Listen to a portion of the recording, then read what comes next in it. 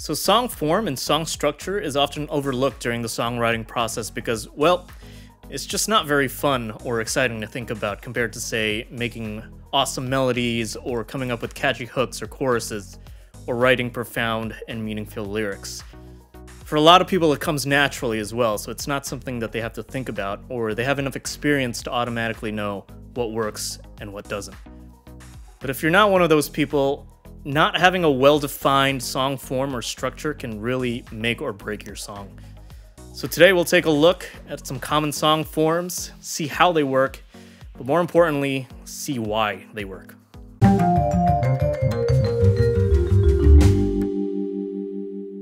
So if you're a beginner songwriter and you're wondering what song form to choose and you just want to get into it right away, well, my recommendation is simple. Just stick to the basic song structure that's worked for many people, and that is the following: verse, chorus, bridge, chorus. If you want to spice things up, you can add an intro, an outro, use transitions such as pre-choruses and post-choruses. Keeping certain elements in while taking some out can also give you some nice variety. If you want to take it even further by, say, completely moving one section to another part of the song, like taking the bridge and putting it right after the first chorus, that could work as well. After all, this is what Colby Calais and Jason Mraz did in their song Lucky.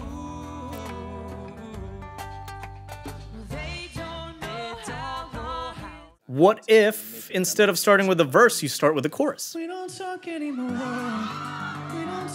There are plenty of examples of songs that do this as well. I mean, you can pretty much do whatever you want, right? Well, not quite.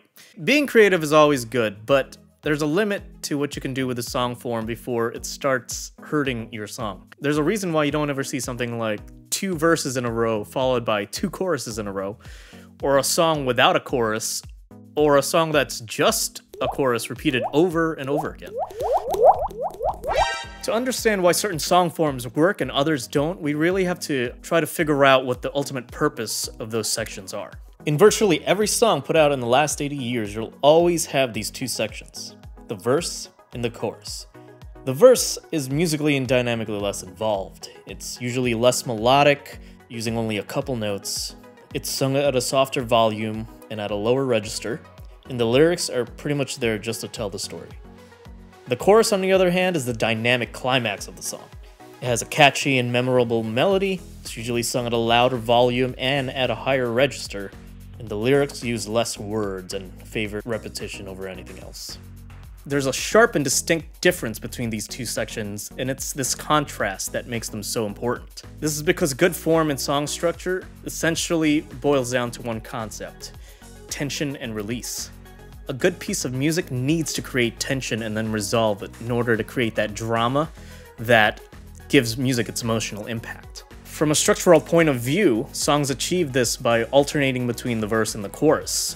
The verse creates tension, and the chorus releases that tension.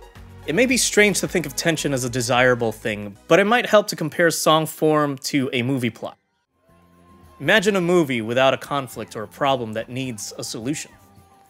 That would make for a pretty terrible story and a boring movie. Or how about a movie with a conflict but no resolution? A movie without conflict or resolution would leave the audience feeling uneasy and unsatisfied at the end. So that's all well and good, but then what's the point of the bridge? If the verse-chorus combo is so effective, why do we even need that 3rd element? What purpose does it serve? Well, this is a valid point, and it's the reason why some songs don't even have a bridge at all. But if a bridge is there, it does a really good job of breaking up the monotony of what would otherwise be a boring and predictable verse-chorus pattern. Equally as important is the length of each section. Playing around with the length can help drive the momentum forward and keep the listener engaged by helping you emphasize certain sections while de-emphasizing others.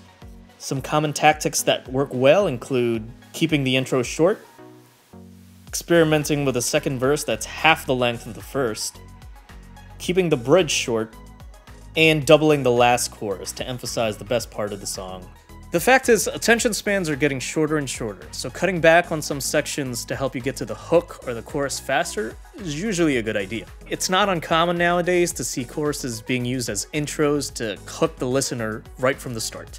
Lewis Capaldi's song Grace is a great example of an intro that's short and uses chorus material. The intro is a grand total of 3 measures. So please give your song structure and song form some attention, because it's super important in keeping your listener engaged through contrast, tension and release, and delayed gratification. But if you do take creative liberties, just remember to have a good reason or a purpose for doing so. The most important thing at the end of the day is to make sure you're providing contrast as you go from section to section, as this gives your song the tension and release that it needs to be effective. Be sure to look out for part 2, where I'm going to be analyzing a song that breaks almost every rule of the verse-chorus formula, such as having 2 different choruses and ending the song on a verse, but then I'll show you why it still works. Crazy stuff coming soon, so make sure you subscribe for more. In the meantime, I hope you enjoy the vlogs, the skits, and the piano covers. See you guys soon.